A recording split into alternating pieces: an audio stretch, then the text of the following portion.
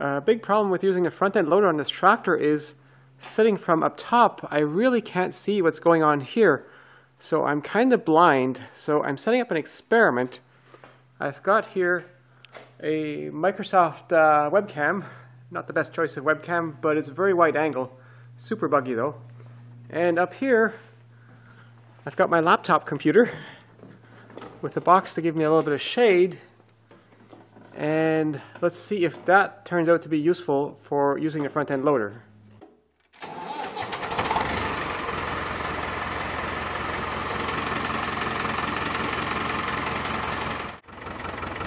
Wow, it totally works! The only problem is I have no sense of depth at all from looking at the camera up here.